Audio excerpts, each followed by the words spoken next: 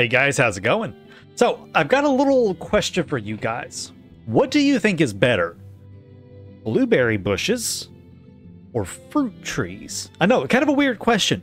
It's something that we have been talking about a little bit on the Farthest Frontier Discord and trying to decide, what's better in terms of getting your fruits or your berries for your preservist.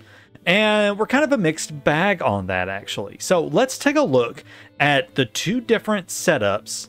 And I'm going to leave it to you guys down in the comments below to tell me what you think is better.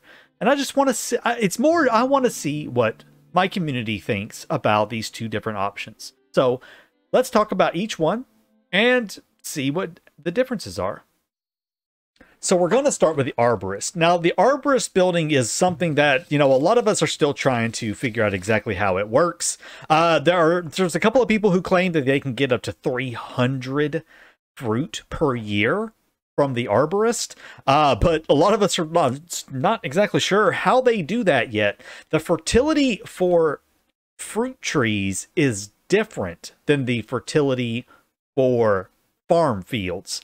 And I've seen a few people say something very different from that. Like I saw one person say that they put their fruit trees on their crop fields and then they use fertilizer on them. That doesn't work quite right. This field right here is 91% fertile. And if we take this, you can see that it is nice and bright blue. We've got some bright green over here, some green right here where we had cattle and everything. But if we select the arborist building, we'll see that it doesn't quite match up the same with our fertilities. This is not bright blue. It's got a lot of brown, which indicates no fertility, and a lot of yellow. Then over here, we've got a lot of yellow right here. It does have to do something to do with groundwater. If we take a look at the groundwater, we will see that there is quite a bit of groundwater right here. So most likely the fertility for these has to do with groundwater. You want some, but you don't want a lot. Like this right here is very heavy. This is a swampy area. We take our irrigation back off. You can see that it's not good at all.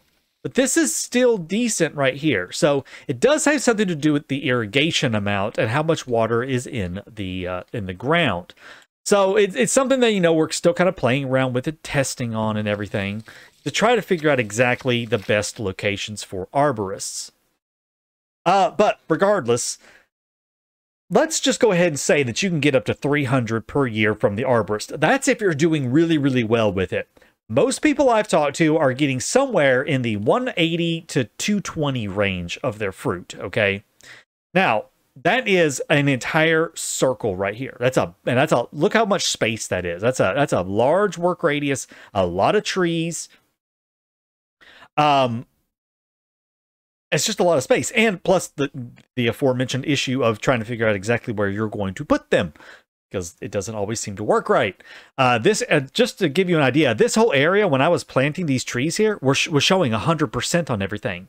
And then when I planted some of them, they dropped down to 68%. Some of them are still at 98%. This one over here is at 87%. But when I was planting these trees, they were at 100% when I planted them. So it's still a little weird. But back on track a little bit. Let's just go ahead and say that we can get, let's just say 200 a year out of this big circle right here. Okay. Benefits of fruit. Fruit has a spoilage life of 18 months, which I think is not right. That might be a bug, actually, as of the time of this recording. We know that bread has a shelf life of 5 months. Berries have a shelf life of 8 months. Root vegetables have a life of 18 months because root vegetables can last a long time. Don't know about you, but my bananas go bad real fast. So 18 months for fruit seems wrong, but that's what it is right now, so we're going to go with it. So fruit can last for 18 months, but it does take up a considerable amount of space for about 200 crops a year, on average, okay? So there's fruit. Let's pop over and take a look at some blueberries. All right, so here we have my little blueberry farm. It is kind of spaced out. I'm leaving some paths because I'm going to make a nice little, I'm going to make a cute little garden farm out of this thing right here.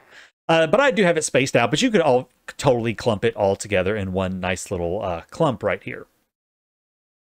These blueberry bushes right here, I have gathered just from around my settlement. Didn't need me to go very far to find them all, found them all pretty easily. And this right here, once these last two are in, is going to give me somewhere around 450 berries from this little setup right here. Let's take a look at the amount of space that it takes up. And we will use the arborist as a guide. So this is taking up, what, maybe I would say maybe just over a quarter. Roughly a quarter of the size of the arborist, just slightly over it. Not exactly a third, but you know, it's about a quarter. About a quarter of the size of the arborist radius for these. And that's with them spread out. Again, compact them in, take up even less room. For about 450. So, arborist trees, about 200. 300, according to the couple of people who said that they have gotten perfect fertility for it. You can get 300 in that whole radius. A quarter of the space for the blueberry bushes, and I can get about 450 out of it. Now, blueberries have the downside of only lasting 8 months. So they have a much shorter shelf life than fruit at the time of this recording, which, again, I think is a bug, but yeah, it's neither here nor there. Now, the blueberry bushes can be harvested every year by your laborers. All you have to do is hit H, drag over top of it, and it will stay because the bushes don't actually go away. They stay there. So every year, it's around springtime, about this time every year, late spring, when the blueberry bushes become available, your laborers will run over there, pick the berries, take them to the root cellar, and drop them off, and you're done. Now, from there, we're going to kind of skip ahead to the tier 3, because at tier 3, you get access to the preservist building down here, and I've got him right here. The preservist building takes glassware and berries or fruit and makes preserves. Now, preserves last for 18 months.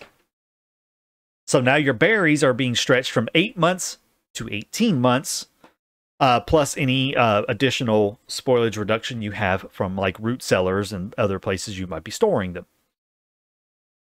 So, to me, the berries are the better deal, not the arborist.